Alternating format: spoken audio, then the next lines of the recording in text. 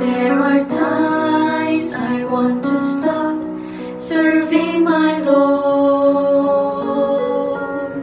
forgetting all what Jesus said from day to day. My mind has told me, what do I get in serving God?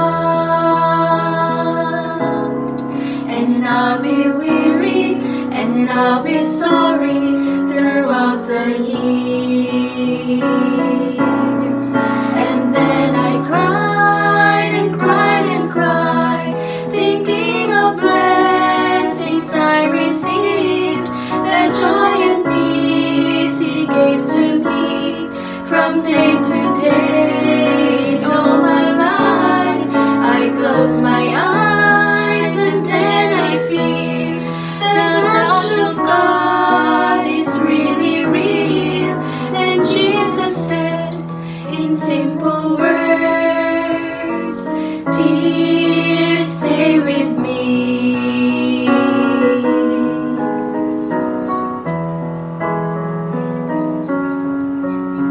Now I receive and feel a joy and victory.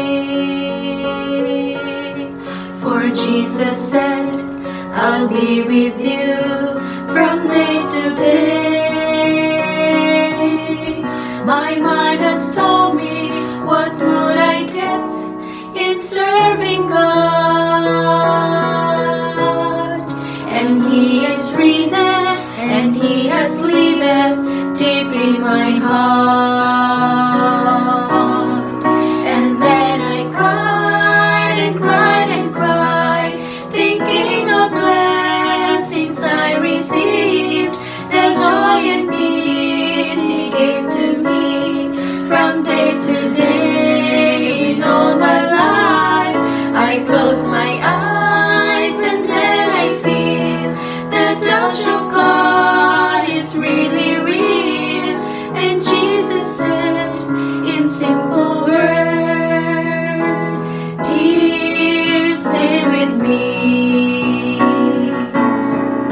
And then I cried and cried and cried, thinking of blessings I received, the joy and peace He gave to me from day to day. And all my life I close my eyes and then I feel the touch of God is really real. And Jesus said in simple words, "Dear, stay with me." Then Jesus said with simple words, "Dear, stay with me."